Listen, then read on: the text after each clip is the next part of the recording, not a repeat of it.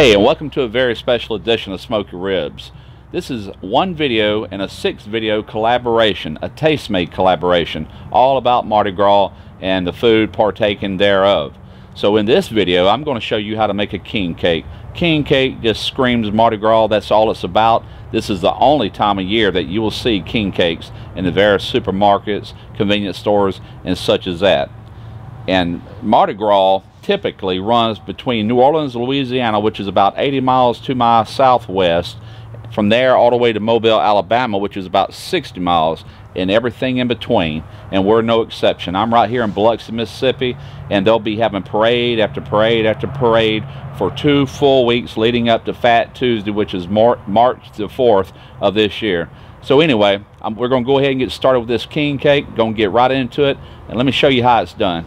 Oh, by the way, at the end of this video, there will be links to the other 5 videos. Please take the time to go in there and watch these other 5 videos. Active dry yeast. Alright, now into that, I'm going to put 1/2 cup of lukewarm water, around 105 degrees. And also, I'm going to add a little bit of sugar here. This is actually going to get more sugar a little later. Alright, we're going to stir this up a little bit. Give it about 5 minutes to make sure that this yeast is good and in fact will bloom. Alright, at this point I'm going to put in 1/2 cup of warm milk. This is whole milk. I'm going to add in 1/3 cup of sugar. Now, I already used some of this sugar to get this yeast to working. So total it's 1/3 of a cup of sugar. We've got 1 whole egg. Got 1 teaspoon of salt. 1/3 cup of shortening. Alright, we're going to start out with 2 cups of all-purpose flour. There'll be more flour added as we go.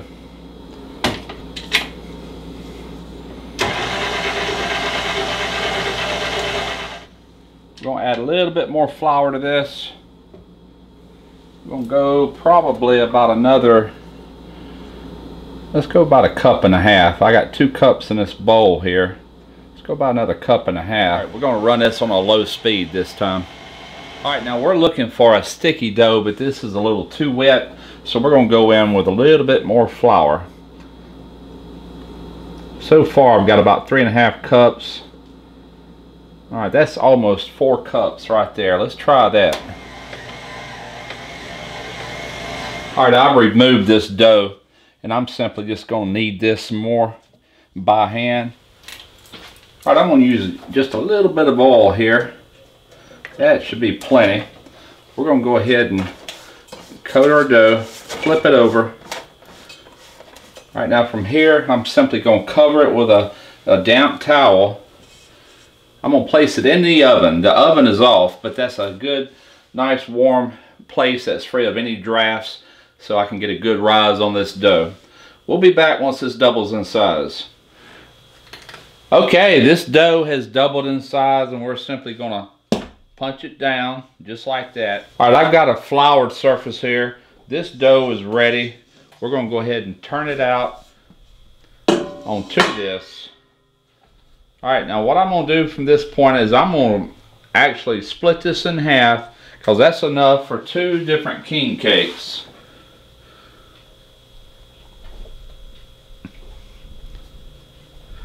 Alright, we're just going to focus on one for right now for this video. I'll do this one here off camera.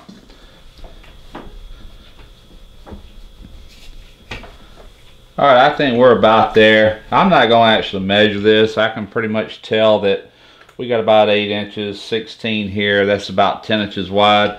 This is going to be plenty big enough for 1 king cake. And you can see the thickness I have right here. Alright, what we're going to do now is put together a cream cheese filling for this. Okay, it's time to get this filling prepared. What I got here is 1 package of Philadelphia cream cheese. We're going to throw it off into this container here. And into that, we're going to add 1/2 cup of white sugar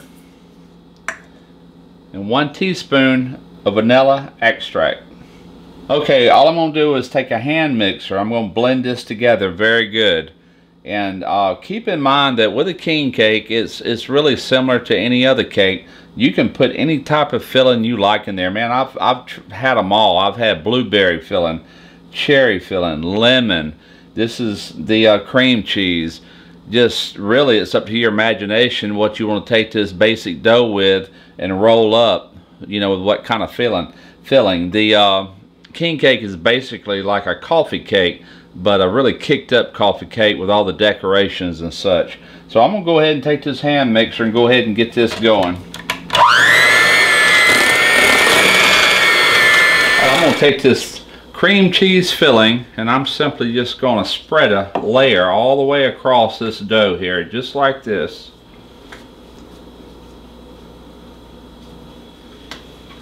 Alright, what you want to do at this point is start right here on this end, and you want to roll this up just like a pinwheel. Just work it all the way down.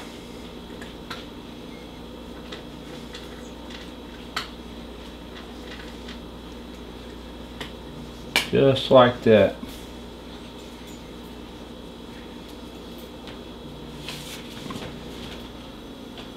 Okay, so what I have here is a cookie sheet with some parchment paper.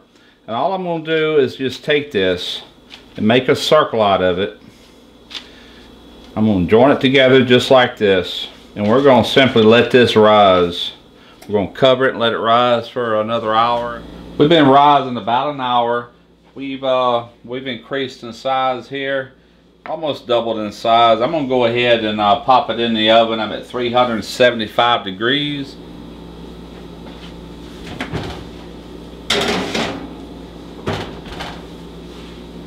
I'm going to set it up here and let it cool off. Next, I'm going to put together a glaze that goes on this. And from there, we're going to decorate. Alright, I'm going to go ahead and get this glaze started. What I've got in this bowl here is 3 cups of confectioner sugar. And into that, I'm going to add 1/2 teaspoon of vanilla extract. Alright, now we're going to use somewhere between 2 to 3 tablespoons of water. I didn't measure this, I'm just going to adjust it accordingly. We're going to go with that right there. See how we look. Alright, definitely need more water.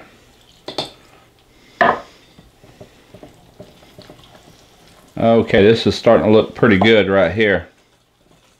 Oh yeah. Alright, this is looking pretty good. Last thing you want to do is put just a squirt of lemon juice in here. Mix that in.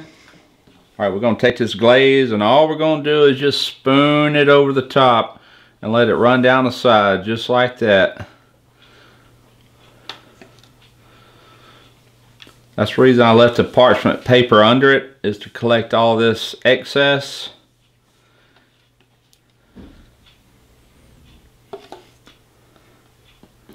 I honestly don't think you can get too much of this on here. The Mardi Gras colors are purple, yellow, and green.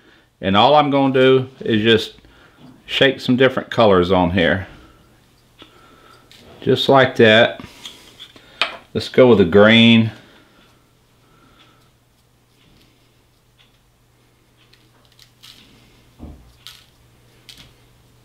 Just like that. Some yellow, which actually it's supposed to be gold. It's gold, green, and purple. If you ever have a chance to come down to New Orleans, you'll be seeing these colors everywhere this time of the year. Just go around the cake, duplicating these colors. By the way, this is just pure sugar right here that I'm adding to it.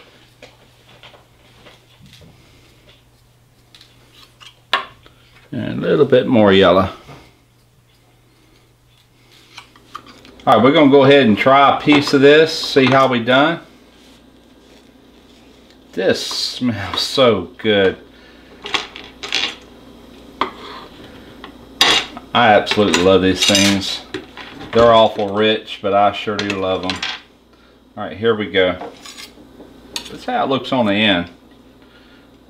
I don't know if you can see that or not, but you can see all the individual layers and all that cream cheese right there in the middle. All right, there's only one thing that can make this any better, and this is this Mardi Gras king cake ice cream that we found. I've never seen this before. I think they just came out with it this year. But anyway, we're going to top a little bit right here on top. Oh yeah. All right, I'm ready to dive in. Let's see how this is.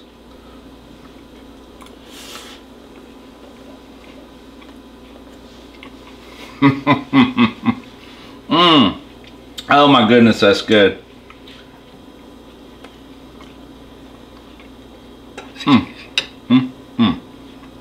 Alright, if you ever get a chance to come down to New Orleans, actually between New Orleans and Mobile, Alabama, and everywhere in between, right here down the Mississippi Gulf Coast, come down here and party at Mardi Gras. You won't regret it. Until next time, smoky ribs.